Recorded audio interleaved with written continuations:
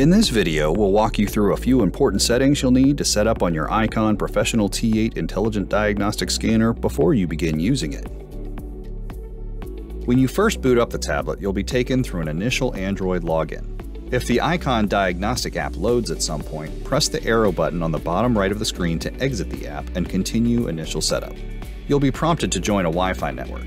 Enter your network settings and tap Connect to continue. Once connected to Wi-Fi, your scanner will check for available system updates. You can tap Update to immediately update the system. If you don't want to update the system at this time, or if the update prompt times out and disappears, we'll show you how to initiate the system update after you've completed the Android setup. After checking for system updates, Android will check for OS and app updates and install any necessary updates automatically.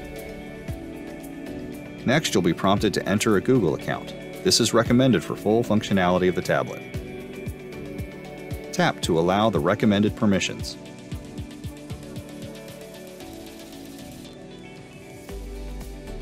Next, you're given the opportunity to set up a lock screen. You can set up or change this later in system settings if desired. Follow the prompts and you'll be taken to the tablet home screen. Once you're in the tablet home screen, it's recommended that you check for any pending system updates.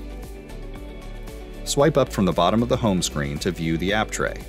Tap on System Update to open the prompt. If an update is ready, you'll be given the option to download and install it. Tap the arrow to download the firmware update. Once the download is complete, tap the arrow again to install the update. The update may take a few minutes to complete. Once complete, the scanner will reboot. You'll be prompted to grant permissions to DPU Link Manager service. This is the service that manages the connection to the scanner's WSM module. Tap Continue to grant the necessary permissions. You'll need to register your Icon Diagnostic software. In the Icon main menu, select Settings. Tap on the Profile tab. If you don't already have an Icon account, then select Register. From this page, enter a username and create a password. Enter your remaining information and tap Join. After successful software registration, you'll be prompted to activate your WSM. Either enter the serial number or use the camera feature to scan the QR code on your WSM. Then enter the activation code found in the sealed envelope included with your product. Tap Activate to complete activation of the WSM.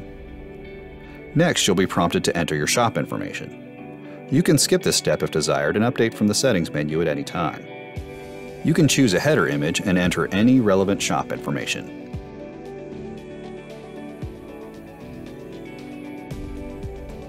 Next, you'll be asked if you want to update the software. It's recommended that you do this before using the scanner. Tap Download and the software will be updated automatically. This may take a few minutes depending on your Wi-Fi connection. Now that your software is registered and updated, you'll need to configure your WSM module. To do this, simply connect your WSM to the data link connector on an OBD2 or newer vehicle with your scanner tablet nearby and connect it to Wi-Fi. The scanner will automatically connect to the WSM and begin updating the firmware. The update should only take a minute or two depending on your Wi-Fi connection. Once complete, your scanner is fully functional and ready to use. Printing over Wi-Fi from your scanner is very simple. The scanner should automatically see and be able to use any Wi-Fi connected printers on the same network without any additional setup. To verify this, make sure your scanner is connected to the same Wi-Fi network as your printer.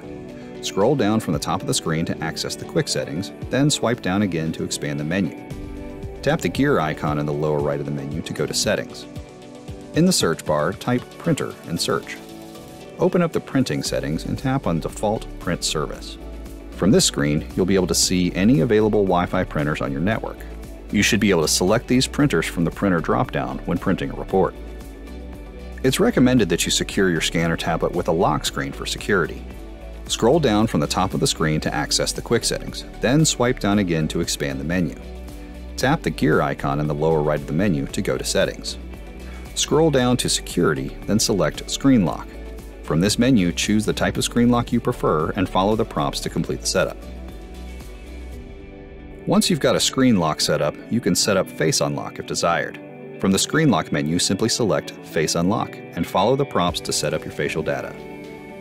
If you need to adjust the brightness of the display, simply scroll down from the top of the screen to access the quick settings, then swipe down again to expand the menu. The top slider controls the screen brightness. For security purposes or to preserve battery life, you may want to adjust the screen display timeout. To adjust this, scroll down from the top of the screen to access the quick settings, then swipe down again to expand the menu. Tap the gear icon in the lower right of the menu to go to Settings. Scroll down and tap on Display. From the menu, tap Screen Timeout and adjust the setting to your need. The Android operating system supports multiple languages. To adjust this, scroll down from the top of the screen to access the quick settings, then swipe down again to expand the menu. Tap the gear icon in the lower right of the menu to go to Settings. Scroll down and tap on System. At the top of the menu, tap on Languages and Input. From there, tap Languages and Add a Language. Tap on your preferred language to add. You can find additional support information and videos on our website, or you can contact our technical support center directly and we'll be happy to help.